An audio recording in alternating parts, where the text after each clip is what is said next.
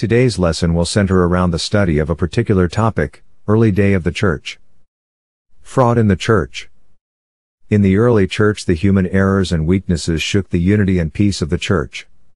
But the apostles were able to manage the situations very well. The problems that confronted the early church include dishonesty, falsehood, lack of commitment, deceit, fraud and household conspiracy, but the damage was quickly and decisively halted by the apostles. The case of Ananias and Sapphira was an example of this problem. The couple, Ananias and Sapphira, were anxious to receive honor but were not ready to give what it takes.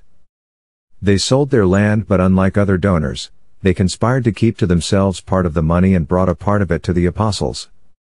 They pretended as if had they donated everything. But Peter, Gull of the Holy Spirit, confronted Ananias for his dishonesty to the Holy Spirit.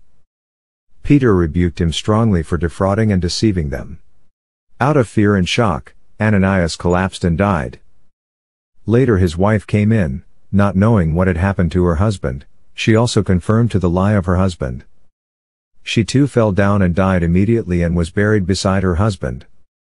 The aftermath of this was fear among the believers. They became so afraid of the power of the Holy Spirit and were living in honesty among one another. The appointment of 7 deacons. The next challenge that confronted the early church was that of an equitable distribution of food items. This accusation got to the apostles that some of the ethnic groups among the believers were agitating and murmuring against the Hebrews. They complained that the widows among the Greeks and their foreign counterparts were neglected in the daily distribution. Also got to the apostles.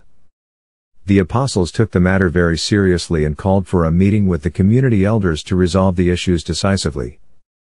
This led to the appointment of 7 deacons, namely Stephen, Philip, Prochorus, Nicanor, Timon, Parmenas, Nicolas. These men were full of faith and the Holy Spirit and were fit for job they were appointed for. Thanks for watching. See you in the next video.